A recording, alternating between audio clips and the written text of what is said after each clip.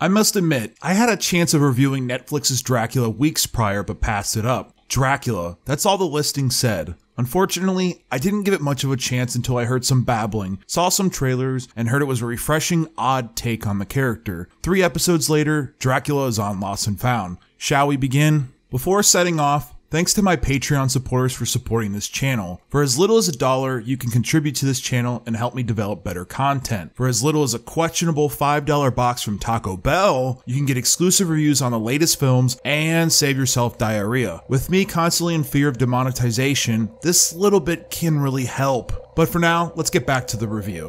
Baubles of vanity. Dracula was released on BBC One and Netflix on January 1st of 2020. It was developed by Mark Gatiss and Stephen Moffat. Both gentlemen have extensive history writing for BBC, including working on the famed Benedict Cumberbatch Sherlock series. The duo paired together with the hopes of making Dracula the hero of his own story, rather than a shadowy villain he has been portrayed as before. Like their work on Sherlock, the team aimed to be both faithful and faithless to the character, adding to the mythology but still working from it. The series lasts a total of 3 episodes, all 3 of which are well over an hour, making for a TV movie-like feel. The cast is led by Claes Bang and Dolly Wells, who are quite phenomenal. His charming Bavarian accent was the only interesting thing about him. You left no one at the wheel. Do you have no self-control? Bang plays the villainous Count Dracula. His portrayal, both with the writing and the actor's performance, is where the series will either win or lose viewers. Fortunately, the drapes are very thick. For those expecting a menacing portrayal similar to Gary Oldman's take on the character from the 1992 film, will have to look elsewhere. While Bang's Dracula is menacing, I'm going to miss you. I'll spare you the heartache. Too kind. he is at times, punny. I find it hard to credit that any supernatural entity would leave such a quantity of blood behind, unless, of course, it has drunk its fill. It's the sea, makes one, ravenous. I'm afraid I'm very careful with what I eat. Me too. Simply remain on my side and I shall absorb you. The actor's approach to the character is absolutely entertaining, but can be so over the top I can see it losing some audience members. I have to murder a child. Bang is somewhere between Tommy Wiseau, I was working as a busboy in a hotel, and the Count from Sesame Street, Hello!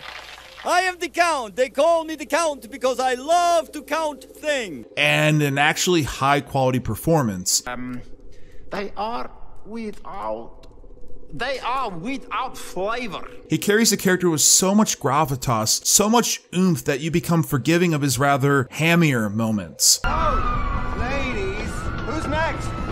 You absolutely feel intimidated by his presence, but it can also make you smile when you least expect it. I'm undead, I'm not unreasonable. That must have hurt. His charming Dracula can win you over, and dare I say, you almost root for him sometimes. Perhaps even more surprising is the wonderful Dolly Wells. I want to see the limit of your capability. It's the point of this experiment. Bang's performance as Dracula might leave viewers on the fence, but Wells is simply fantastic as Sister Agatha Van Helsing. Dare you, of course. Not from out there, you couldn't. But what's stopping you? If the name sounds familiar, then, well, that's all I'm gonna say. She plays the series' protagonist and is a wonderful counter to the theatrical Count. Without getting too social justice-y, the change of making Van Helsing a woman was something that caught me off guard. Professor Abraham Van Helsing is a renowned character and the arch-enemy to Dracula. Now that you have learned what you have learned, it would be well for you to return to your own country. I prefer to remain and protect those whom you would destroy. This change isn't bothersome once you see Dolly Wells fully embrace the character. She stands toe-to-toe with Dracula, not just on a physical level, but a psychological one. Biting my lip. The two battle it out in almost a chess-like fashion throughout. You could tell without a doubt that Gatiss and Moffat enjoyed writing these interactions between these two. I really thought we'd won. If it's any comfort, Agatha, you came closer than anyone.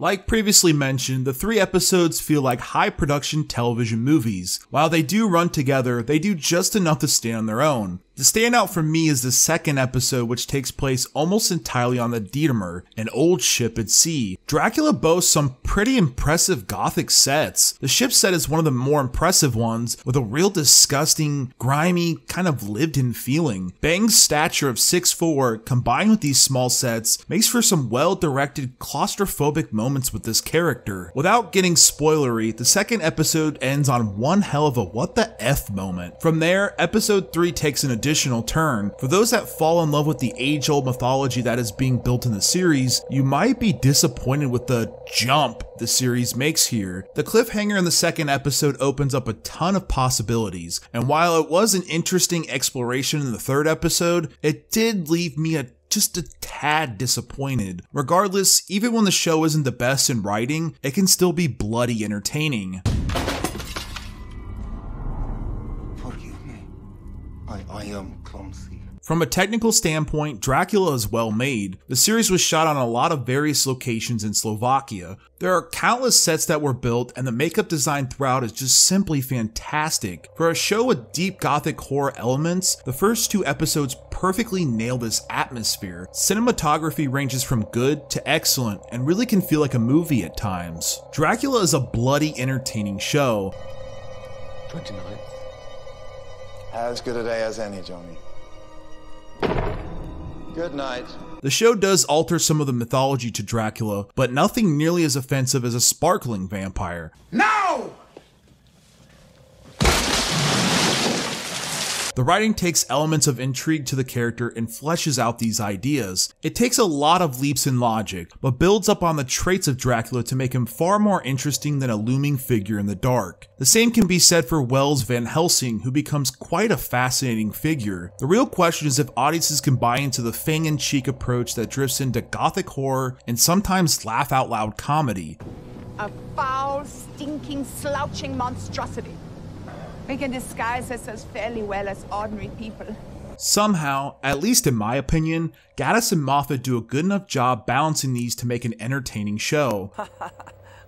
What a story, Mark. I do not drink wine.